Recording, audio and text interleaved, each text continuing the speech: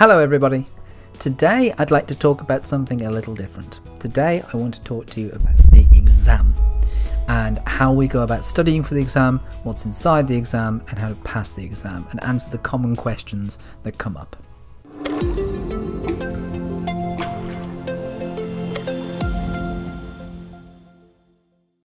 Number one that normally arises in my courses is the exam hard?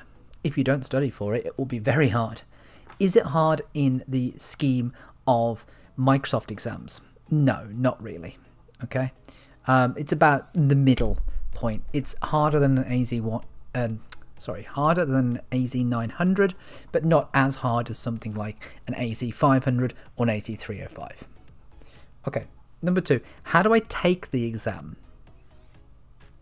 Well, you take the exam in two options. Either you can take it in an exam center, and those exam centers are located in places like colleges and universities, and also IT companies and IT training institutions, normally within big cities.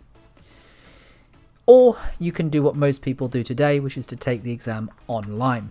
If you wish to do that, there's a very easy process for it. Over here, the best location for you to go and check out is this resource location on learn.microsoft.com. What you'll find is a collection of information in this tips section, which we'll go over in a moment. But to register for the exam, come down here, click schedule exam. If you click schedule exam, it will take you to the exam registration pane. You can register for a brand new exam. And if you do register for a brand new exam, you will need some credit card information, some ID, and then you will be presented with some time slots. The time slots that you actually get to select are based on what's available. And if you choose one, what will happen is you will be asked to download some software to your computer, which will lock your computer out during the time you are taking the exam. During this exam, somebody will be watching you through your webcam and your live microphone. They will ask to see around your desk, they will ask to see underneath your desk, they will ask you to do things like turn your pockets out, and actually ask to look at your glasses up close to see that you haven't got any recording devices. Make sure your environment is clean. They will expect you to get rid of everything. You are not even allowed a glass of water on your desk.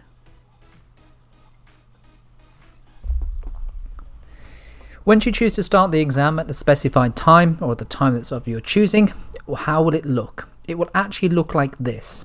If we come back to the overview section for the AZ-104, there is an option here for an exam sandbox. This exam sandbox makes a temporary exam that looks exactly like the real exam. This is what you'll expect to see. There's a license agreement, of course. Once you agree to the license agreement, you can go straight into the examination. And this will give you a variety of different question types that you will see during a Microsoft exam. For example, single choice questions, multiple choice questions, and drag and drop kind of questions. If you have never actually been through a Microsoft exam process, what I do advise is having a bit of a click through here so you can see exactly what it is you're going to see. If you go through this entire process and click end exam, you will be given a score. So that comes to point 3. What about the score? How much score do I need to pass? Well, you need 700. You need 700 out of 1,000. Okay, how much is a question worth? Various. It depends on the question. Do I know what that question is going to be worth? No, you don't. Some questions are worth more than others. Some questions will not be marked at all because they will be beta questions. Do you know? No. Does it matter? It really doesn't. Does the passing score matter? No, it really doesn't. If you really think about it, you're going to be presented with a number of questions, between 50 to 70 different questions. You'll have more than enough time to do it. I think the timings, what are the timings for this? I think the timings are 2 hours. For the AZ-104, it's more than enough time to get through the information that's in there. If you're running out of time, you haven't studied enough. That's the basic rule set there. So, does it matter that you don't know about the question scores? Not really. There's a question in front of you. answer the question and move on. That's all that matters. Does it matter that the passing score is 700 out of 1,000? No. Would it matter if it's 900 out of 1,000? No. Would it matter if it's 300 out of 1,000? No, it wouldn't. Because you just need to answer the questions. That's all. If Microsoft deem it good enough to pass, then it's good enough to pass, and you will find out at the end. Study hard, answer the questions to the best of your ability, and you will pass or you will fail. So, next question. Question 4. What happens if I fail? Nothing. There's no black mark on your record. There's no permanent record of this. It doesn't matter. Okay? If you fail, take it again.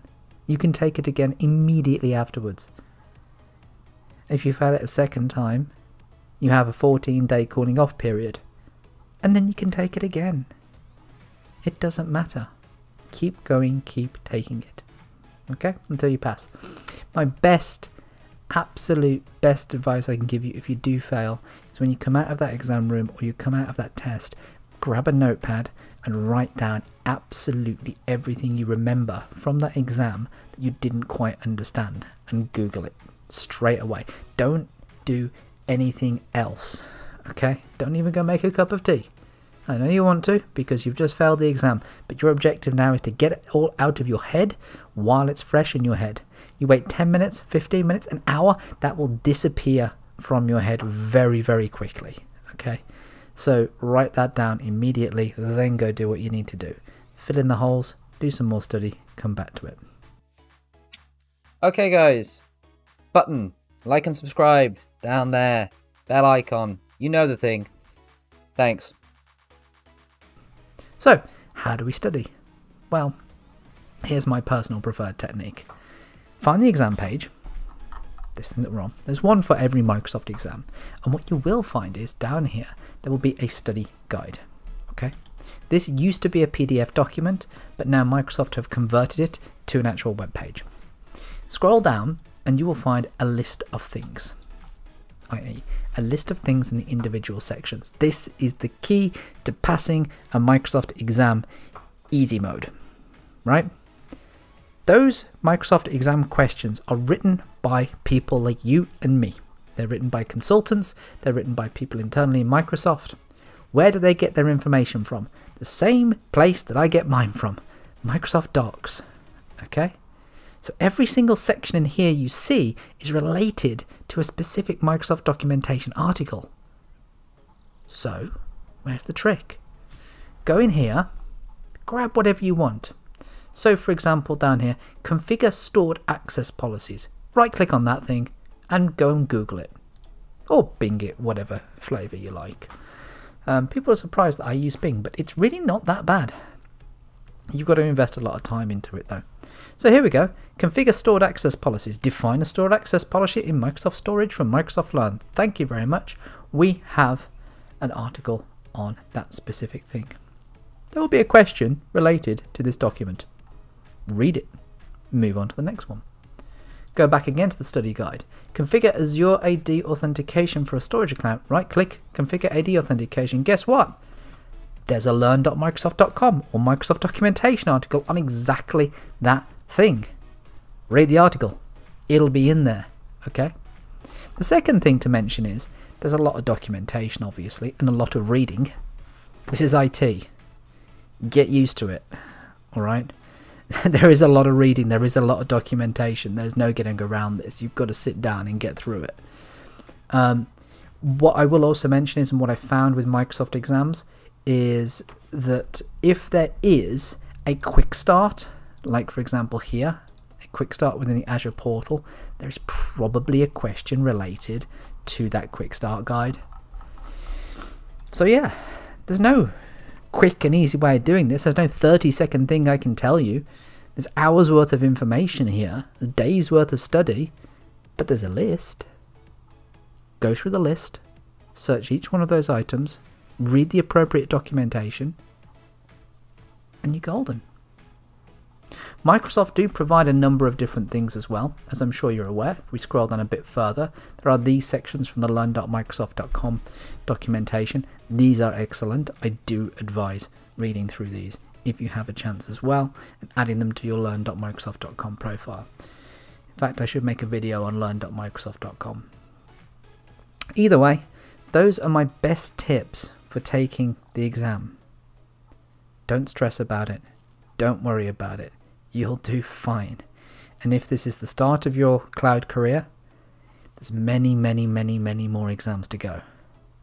If you've already taken a number of exams in the past, whether you've taken old Microsoft examinations, whether you're taking examinations from other corporations like Cisco or Oracle or anybody else, you'll know this process.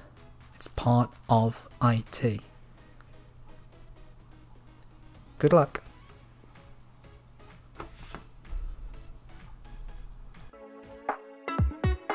And you know the routine, hashtag like and subscribe, and I hope you enjoyed this video and will join me next time. Goodbye.